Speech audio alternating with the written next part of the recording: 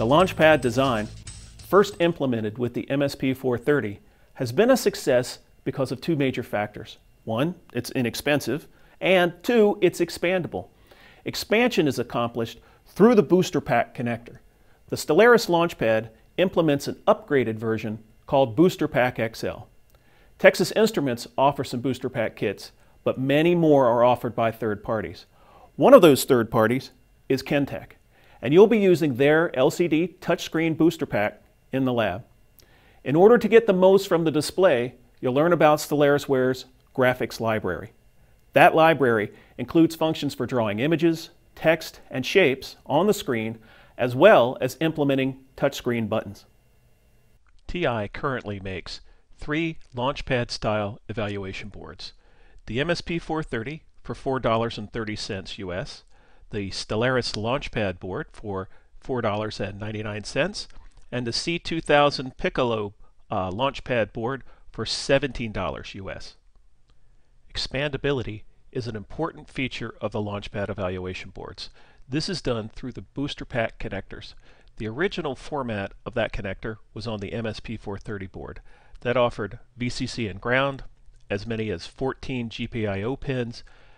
Emulator reset and test could come out to those pins, and you either connected to the crystal inputs or there were 2 more GPIO. The Stellaris and the C2000 Piccolo boards have the XL format. This is a superset of the original, which adds 2 more rows of pins. You can see the outside rows of pins that are noted by J1 on the outside left and J2 on the outside right. They're joined by J3 and J4 just to the insides of both of them. This adds the USB voltage and ground and 18 additional GPIO. To give you a flavor of some of the available booster packs, most of these are from third parties. Some of these are made by TI. Solar energy harvesting, universal energy harvesting, those are by Symbit. We have RF modules with LCDs, inductive charging. The Olamex 8x8 LED matrix is stackable.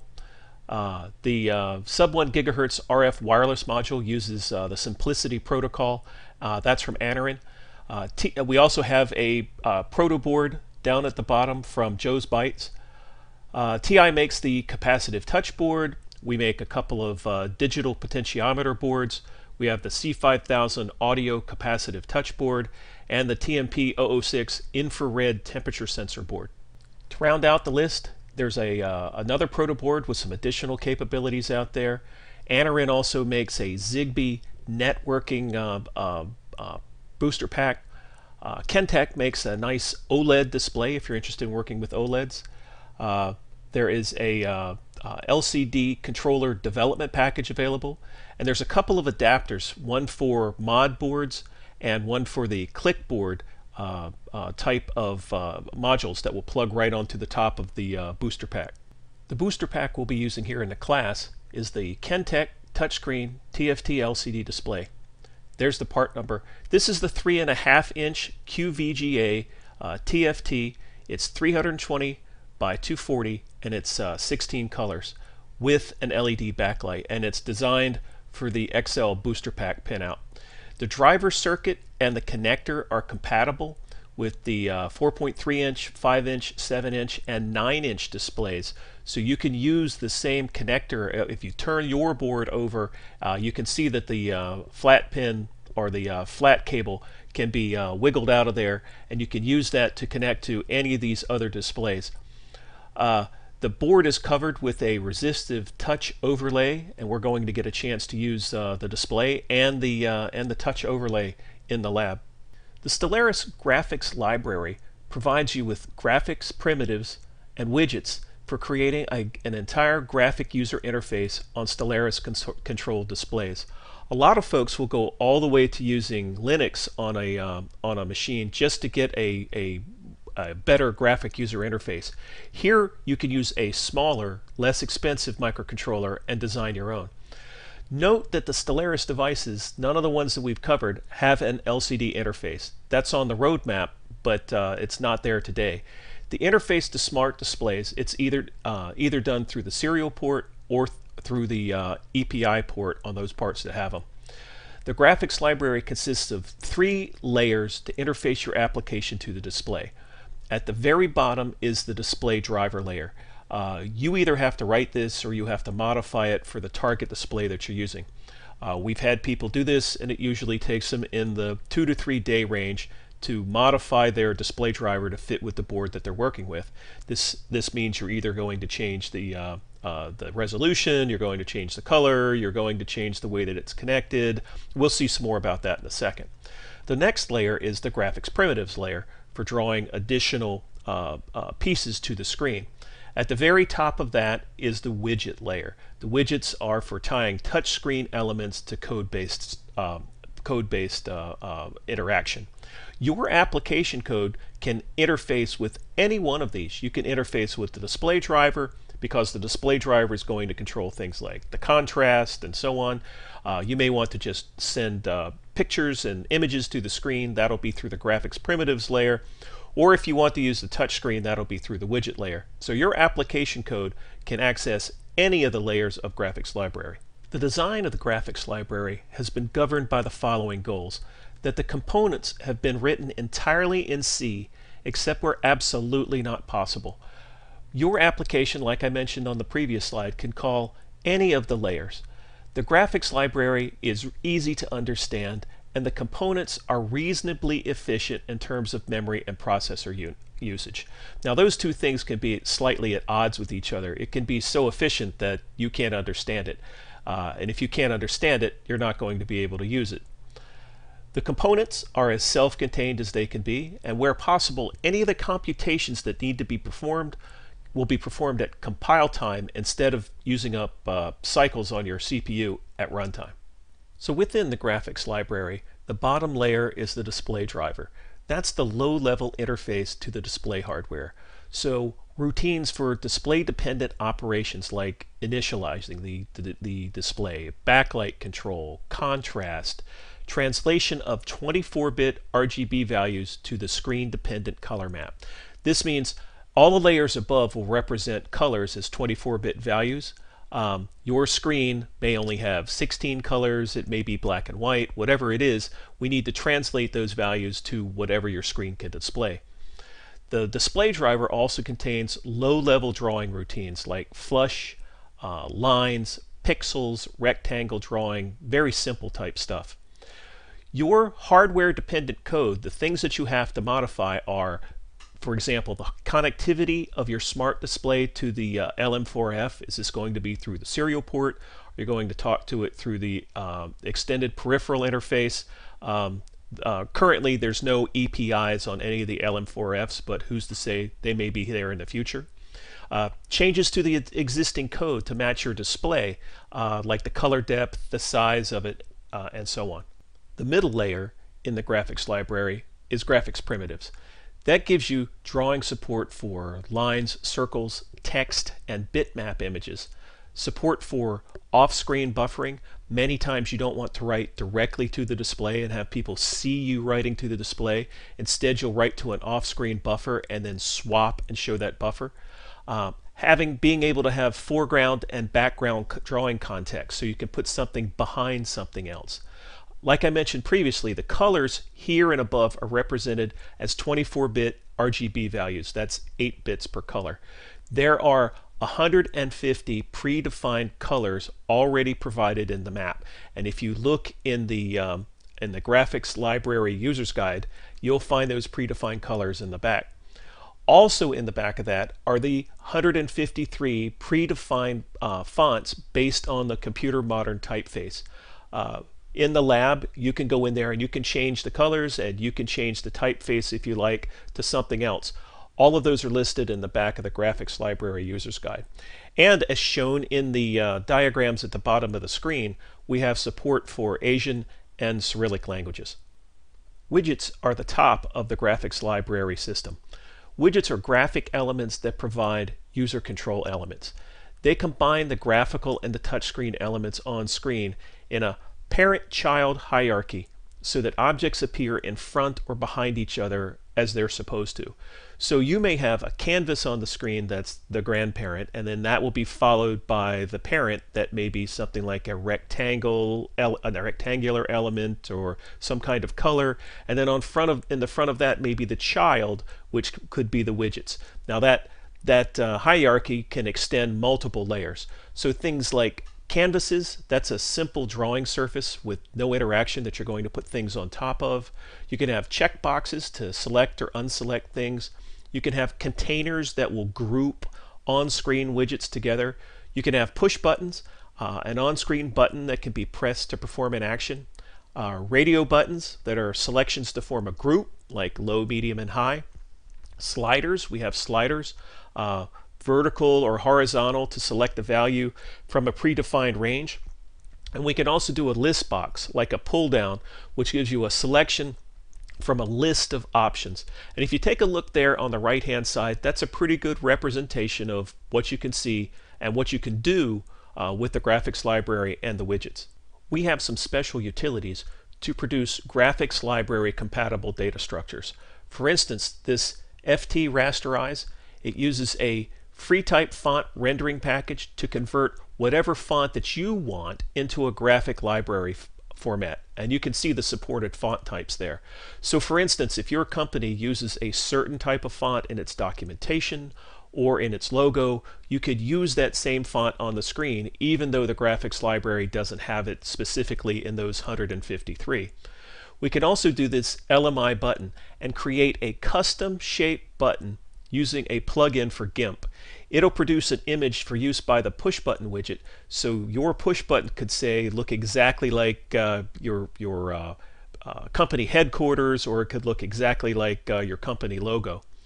The one we're going to use in the lab is PNM to C. This converts a netpbm image file. The netpbm image file is basically, it looks like an array, into a graphics library compatible file, which is an array. It's just a C file. The netpbm image formats, you can produce those with GIMP, with netpbm, with ImageMagick. There are others. In the lab, we're going to use GIMP. There's also make string table. This converts a comma separated file, a CSV, into a table of strings that's usable by the graphics library for those pull down menus.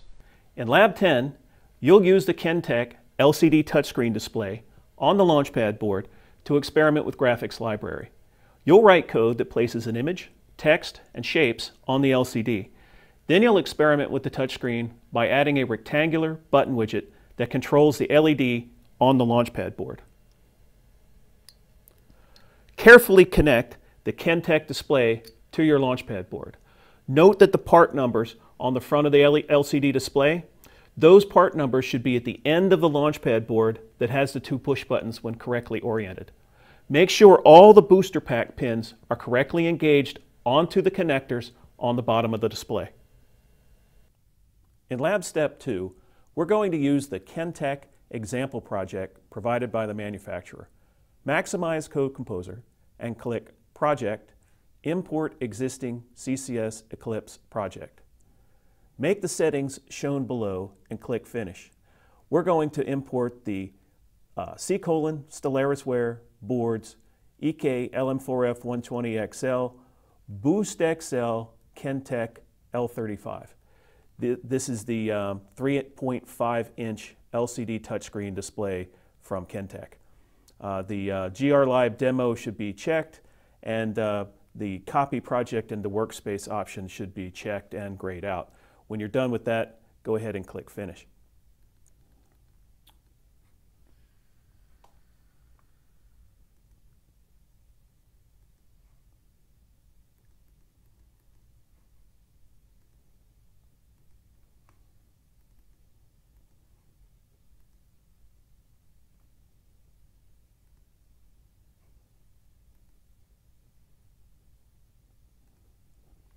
In Step 3, expand the project in the expand the project in the Project Explorer pane, then expand the drivers folder.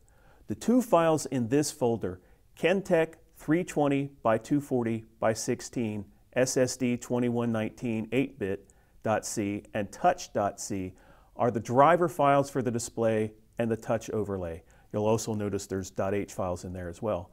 Open the C files and take a look around.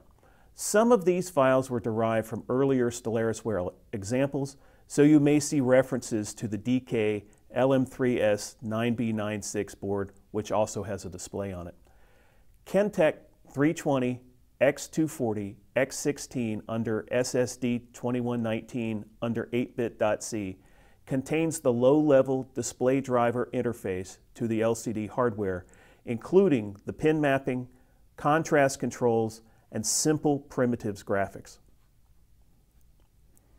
In step 4, make sure your board is connected to your computer and the LCD screen is correctly connected to the booster pack XL connectors on your Launchpad board, and then click the debug button to build and download the program to the device memory.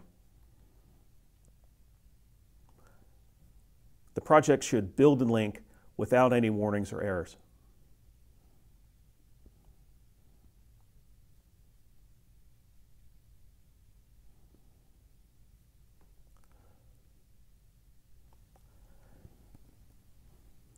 In step 5, watch your LCD display and click the resume button to run the demo program. Using the plus and minus buttons on screen, navigate through the 8 screens. Make sure to try out the checkboxes, push buttons, radio buttons, and the sliders. That's a little difficult for us to do here, so I'll leave that to you. When you're done experimenting,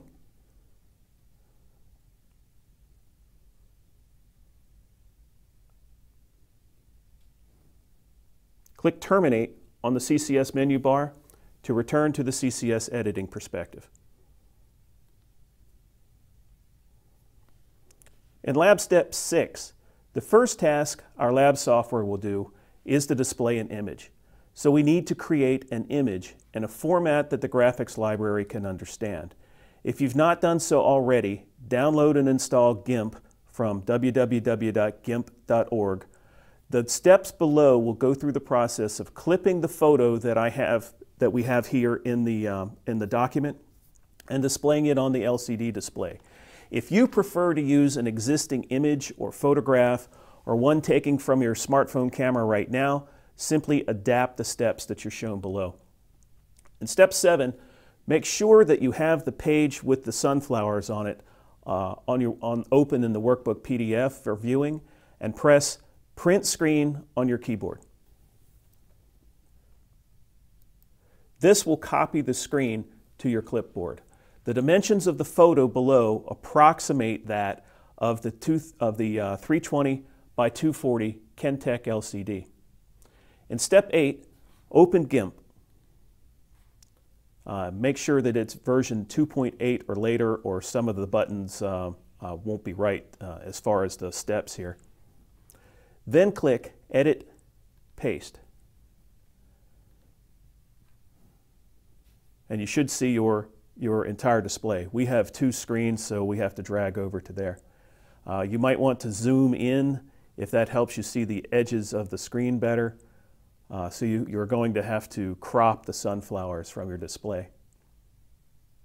When you have it the way you like it, in the toolbox window, click the Rectangle Select tool and select tightly around the border of the photo.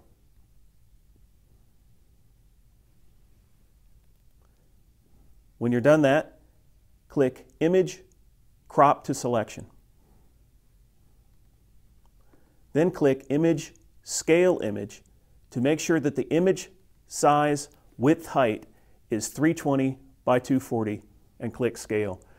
You might see something that looks like a link or a chain there. You need to unlink that if you need to change the perspective of the display. Otherwise, it will maintain the perspective that you started with, and click Scale.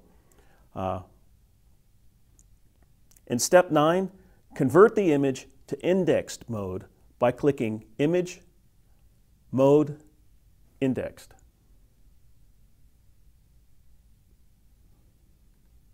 Select Generate Optimum Palette and change the maximum number of colors box to 16. That's the color depth of the LCD.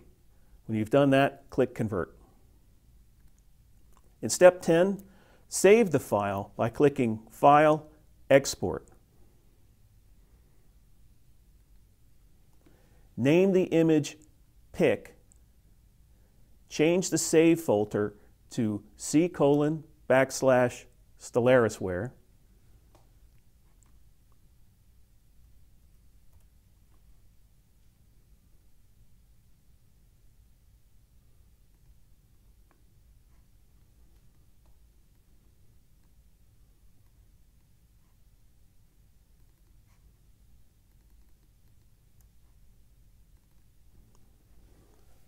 And then in the Tools bin directory. So it should be C:\Stellarisware Tools bin.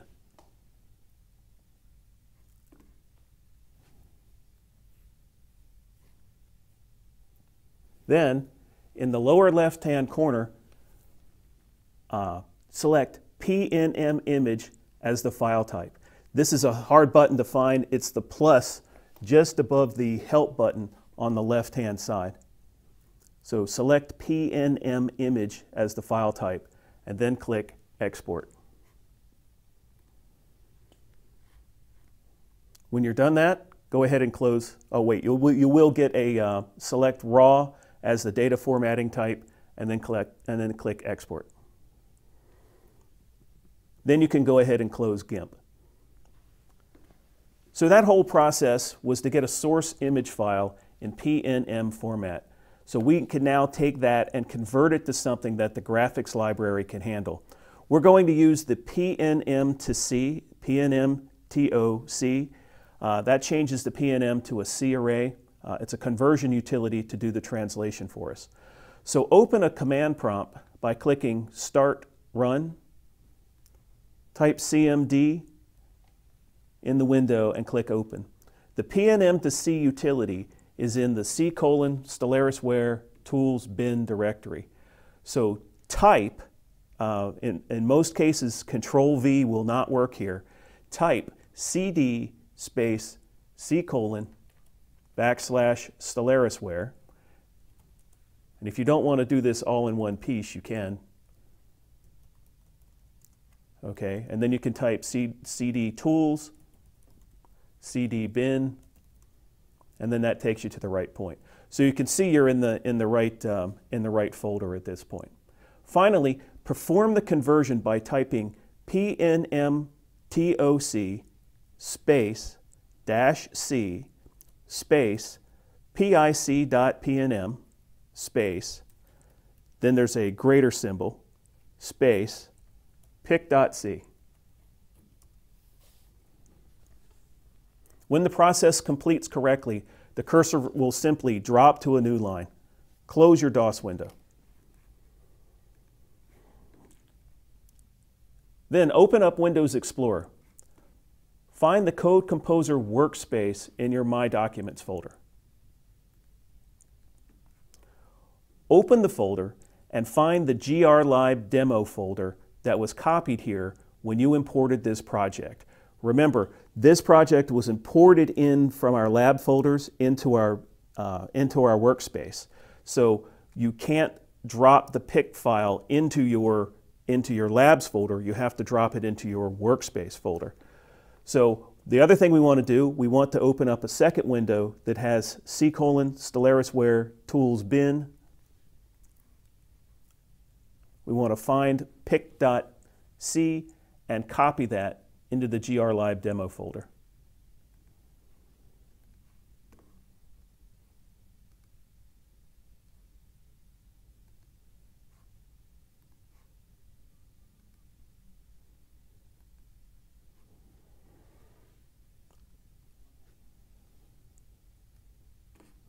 So double check yourself. Look back at the expanded grLib demo project in the Code Composer Project Explorer. So after a moment, it should refresh, and you should see pic.c there. If you don't see pic.c, right-click on the project itself, grLib, and click Refresh.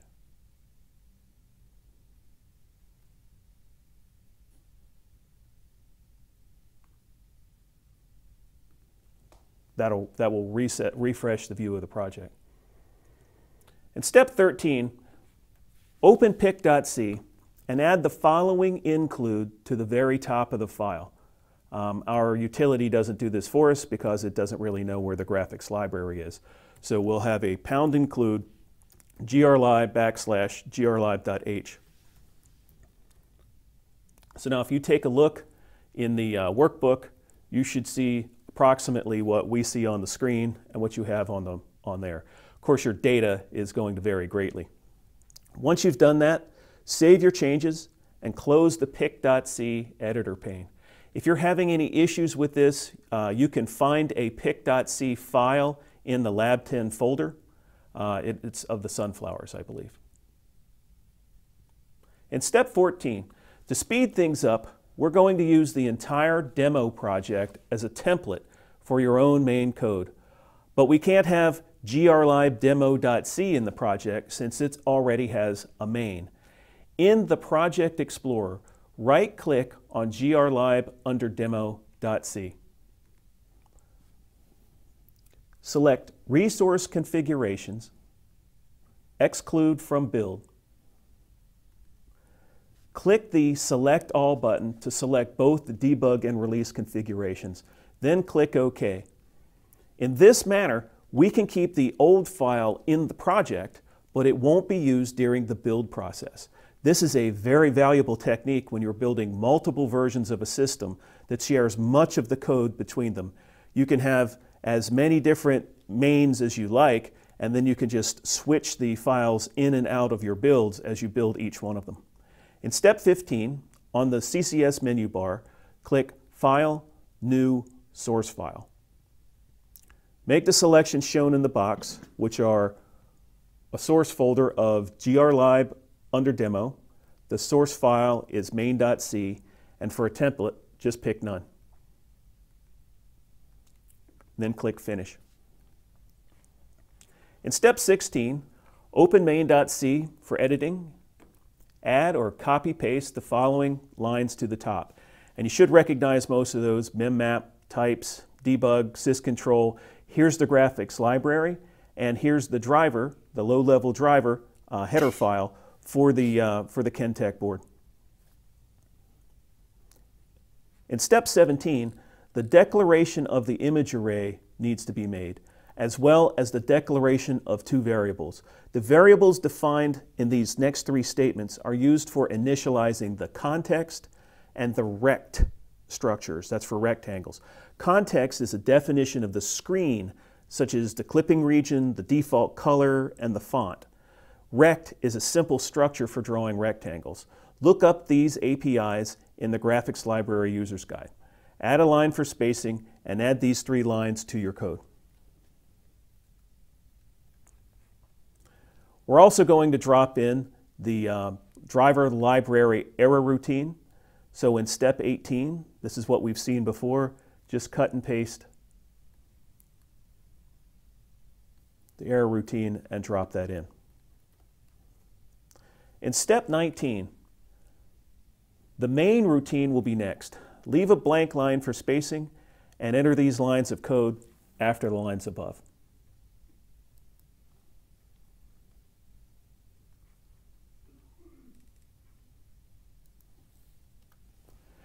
Next up is initializing the clock. In step 20, set the clocking to run at 50 megahertz using the PLL. Leave a line for spacing and insert this line as the first one inside main. Right after that, let's initialize the display driver. Skip a line and insert this line after the last. It says Kentech 320x240x16 under SSD 2119 init. The next function initializes a drawing context, preparing it for use. The provided display driver will be used for all subsequent graphics operation, and the default clipping region will be set to the extent of the LCD screen.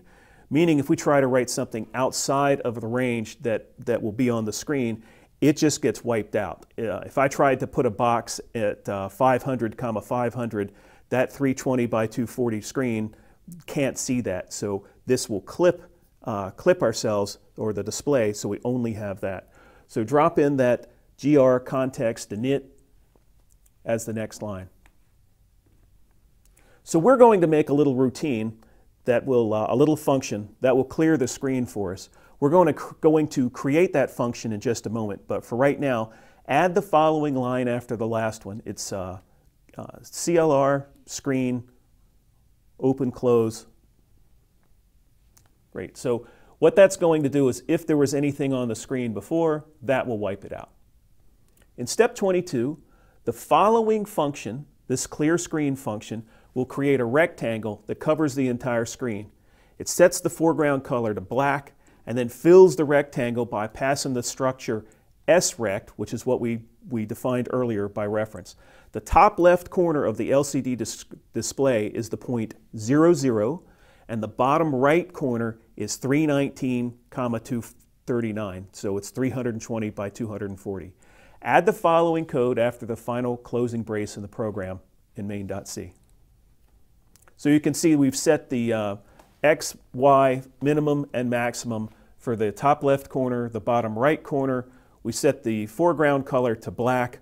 We say generate a rectangle of that size, and then we hit flush, which displays it. So we just put a big black rectangle on the front of the screen. In step 23, declare the function at the top of your code right before your variable definitions so that we'll be able to use that. In step 24, display the image by passing the global image variable g under puck image into the grImageDraw API. And we'll place the image on the screen by locating the top left corner at 0, 0. If we need to adjust that because if you need to adjust that because you have a slightly different size image, you can do that later. Leave a line for spacing and then insert this line after the clear screen call in main. In step 25, the function call below, which is grFlush, flushes any cached drawing operations. For display drivers that draw into a local frame buffer before writing to the actual display, calling this function will cause the display to be updated to match the contents of the local frame buffer. So insert this line after the last. This technique is critical if you're doing off-screen buffering. In many cases, you don't want to have the customer or the person who's watching your screen see the screen update. Instead, you want to update an off-screen buffer and then swap to that off-screen buffer. This will accomplish that for you. In step 26, we're going to be stepping through a series of displays in the lab. So we want to leave each display on the screen long enough for you to see it before it gets erased. So the following sys-controlled delay will give you a chance to take a look at your work. Leave a line for spacing and then insert this line after the last.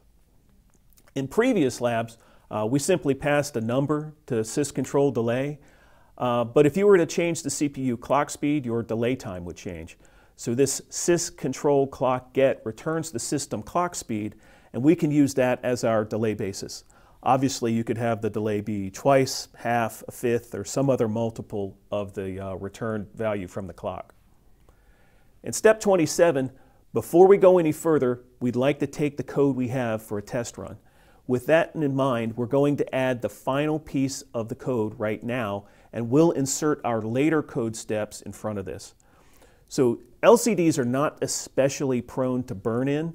OLEDs are different than that. OLEDs are prone to burn-in. Clearing the screen will mark a clear break between one step in the code and the next. This clear screen performs the same function as in step 20, as in the earlier step, and it also flushes the cache. Leave several lines for spacing, and then add this line below the last. So in those spaces that we left there, that's where we're going to add additional code. In step 28, add a while loop to the end of the code to stop execution. Leave a line for spacing, and then insert these lines after the last. Don't forget that you can auto-correct the indentation if you need to. So if you're having issues, you can find this code in main1.txt in the Lab 10 folder. You could also compare your code to what we have there in the workbook. In step 29, now would be a good time to check the build options that have been set in this demo code. Right-click on your grLib demo project, go down to Properties. The basic two that we take a look at, the ARM compiler include options. You may want to take a look in the advanced settings at the predefines. You might want to take a look in the ARM linker at the search path. So take a look at this point in the linker's file search path and note the .lib file for the graphics library has been included. You might also notice the use of two new path variables, CG tool root and SW root. You can take a look in the project properties under resource, linked resources to see where those paths are defined. You can define your own paths. You can use those paths. There's lots of capabilities here for making sure that your projects stay portable. In step 30, make sure the graphics.lib demo is the active project. Compile and download your application by clicking the debug button. Click the resume button to run the program that was downloaded to the flash memory on your device.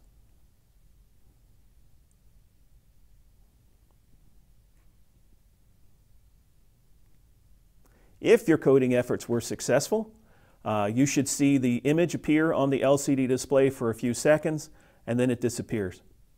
So you should have seen the sunflowers on the display. When you're finished, click the Terminate button to return to the CCS Edit perspective. Bear in mind, when you're including images into your projects, they can be quite large in terms of memory space. This could possibly require a larger flash device and increase your system cost. So just keep that in mind when you're putting images into your system. Next, we're going to display some text on the screen. In step 31, refer back to the code on page 10-20 of the workbook. You'll notice we had a couple of comments there that said later lab steps go between here and here. What we're going to do is insert the function call to clear the screen, called clear screen from the last one. We were using the one that was at the bottom of the code before, so we're going to drop in a clear screen here. In step 32, next we're going to display some text. We'll display text starting at x, y with no background color. The third parameter that we're going to have here, -1, tells the API function call to send the entire string rather than having to count the number of characters and enter that into it. That makes it a lot easier. So the pieces that we're going to use are the grContext foreground set. That we're going to set the foreground for the text to be red, so the text will be red. The grContext font set, we're going to set the font to be a maximum height of 30 pixels. So we're picking a font called font CMSS 30B. Where did we find that font? We took a look in the back of the graphics library user's manual and picked one of the fonts out of there. Next is the grRect draw. We're going to put a nice white border around the screen. Next is grFlush. We'll refresh the screen by matching the contents to the local frame buffer. So note the colors that we're using here. If you'd like to try some other colors, fonts, or sizes, look in the back of the graphics library user's guide. So add the following lines after the previous ones. You can see the rectangle is inside the area of the LCD display from 1,1 to 318,328. There's the red for the foreground color. There's the font type. And then we're going to write Texas Instruments Graphics Lab 1, 2, 3, 4 right there on the screen. It took a little bit of time to get these all centered together and a little bit of experimentation. They're probably the same thing that you'll do. Right after this code, add the same syscontrol delay to give you a little bit of time to appreciate your work. If you're having issues, you can find this code in main2.txt in the Lab 10 folder. So the added code should look like what you see in the workbook. In step 34, build, load, and run your code. If the changes are correct, you'll see the image of the sunflowers, again for a few seconds, followed by the on-screen text in a box for a few seconds. So pay attention to the LCD screen when you click the Run button. So there's the sunflowers. There's Texas Instruments Graphics Lab. Very nice. And then the display blanks out as we programmed it to. Return to the CCS edit perspective when you're done by clicking the Terminate button. So now we like to experiment with drawing some shapes on the screen. In step 35, let's add a filled-in yellow circle. How did I come up with the different addresses for all of this stuff on the screen? I basically took a piece of graph paper, overlaid the screen with a couple of numbers scratched on it, and I gradually adjusted everything until I had it in the spacing that I was interested in. So what we're going to do, we're going to make the foreground yellow and center the circle at 80, 182, that's x, y, with a radius of 50. So add a line for spacing and then add these two lines. So you can see it says the foreground color is yellow, and then we're going to do a filled circle at that address on the screen. In step 36, we're going to draw an empty green rectangle, starting with the top left-hand corner at 160, 132, and finishing at the bottom right corner, 312, 232. So if I did this right, the yellow circle and the rectangle should be about the same height. Add a line for spacing, and add the following lines after the last one. You can see that the color of the rectangle will be green, and then we'll put a rectangle on there. After you have those steps, add the sys-control delay to give you some time to take a look at it, and save your work. If you're having issues here, you can find this code in main3.txt in the Lab 10 folder. Your added code should look like what you see on the workbook page. For reference, the final code will look like what you see there. Now, unfortunately, the font size is pretty small to get everything on a single page. But remember, that code is also in main3.txt. So in step 38, build, load, and run your code to make sure that all your changes work.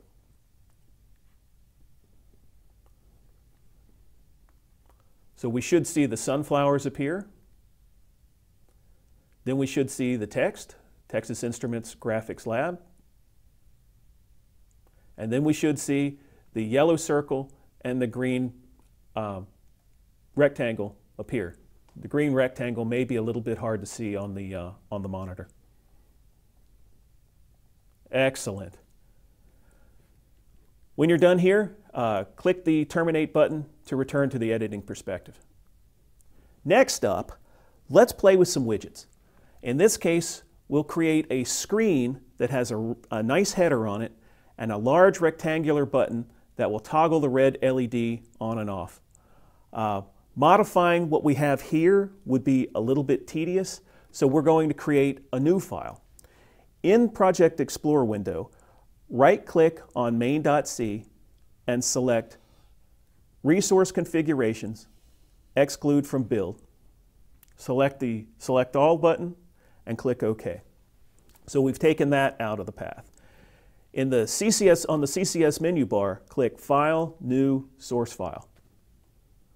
So in the grLib under Demo Source folder, we're going to create a new source file called mywidget.c, and the template will be none. If you want to play around with the templates just basically have openings for main and the rest of that in there. They may be helpful to you or not.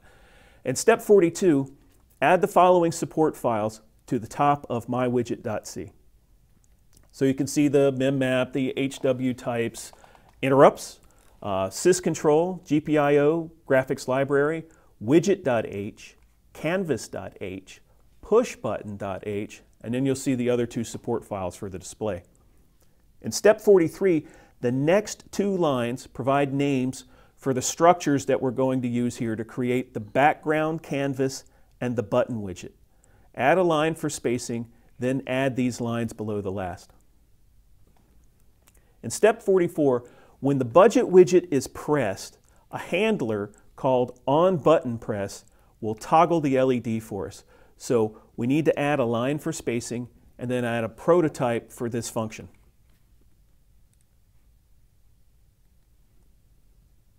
So we're going to create a little handler called onButtonPress. Remember, handler is also a term for interrupt service routine. In step 45, you need to understand the hierarchy of the widgets and the things that are displayed on screen. Widgets are arranged on the screen in order of a parent-child relationship, where the parent is in the back, and this relationship can extend multiple levels, where you have great-grandparents, grandparents, parents, followed by the children. In our example, we're going to have the background be the parent, or the root, and the heading will be the child of the background. That means the heading will appear in front of the background. The button will be a child of the heading. Then if we were to take the button and put it somewhere around where the heading is, it would actually end up in front of this. So this supports the idea of foreground, background, and being able to have things in multiple layers, one behind the other. Add a line for spacing, and then add the following two global variables, one for the background and one for the button, below the last. Rather than reprint the parameter list for these declarations, refer to section 5.2.3.1 in the Stellaris Graphic Library User's Guide. That's in your Documents in Stellarisware as SW-GRL-UG- there'll be 4 numbers after that. The short description here is that there'll be a black background. In front of that, there's a white rectangle at the top of the screen, and we'll have LED control in red inside that. In step 46, next up is the definition for the rectangular button that we're going to use. The button will be functionally in front of the heading, but physically, we're going to locate it below it on the screen. We'll see it in just a moment when we take a look at the picture. If you want to get an idea, look at a later step and you'll see what we're actually shooting for. So it will be a red rectangle with a gray background, and then toggle red LED, the text will be inside of it. When we press it, it will fill with white, and the handler named onButtonPress will be called. Add a line for spacing and add the following global right after the last.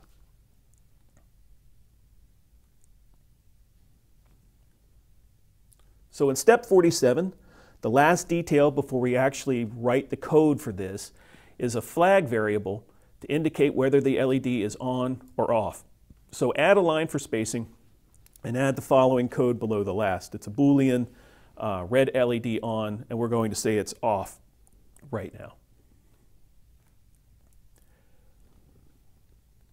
In step 48, when the button is pressed, a handler called onButtonPress will be called. This handler uses the flag to switch between turning the red LED on the launchpad board on or off. Add a line for spacing and then add the following code below the last.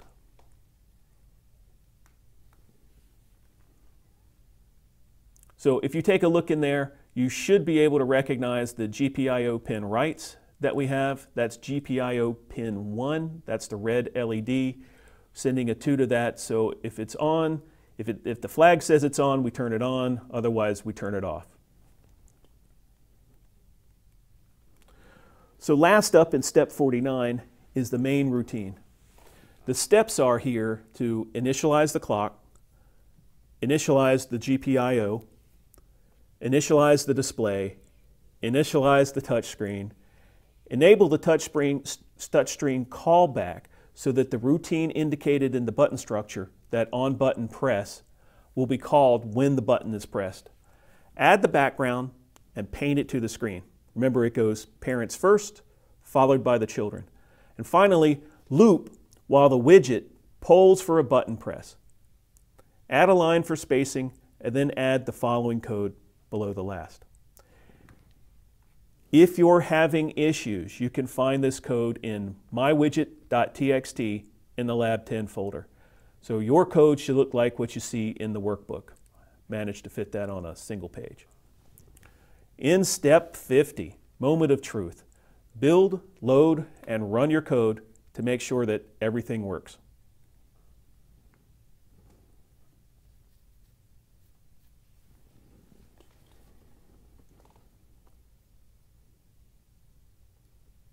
So go ahead and click the resume button.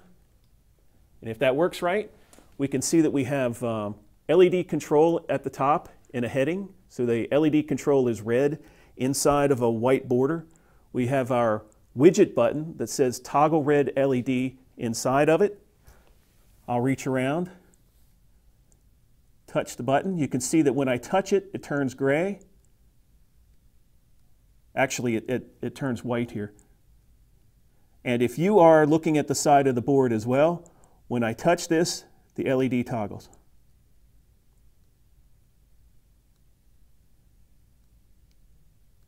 I don't know about you, but that's very cool to me. When you're done, click the Terminate button to return to the CCS Edit perspective. Close all Open Lab projects and close Code Composer Studio. If you want to reprogram the Quick Start RGB application that was originally on the Launchpad board, the steps are in section 2 of the workshop.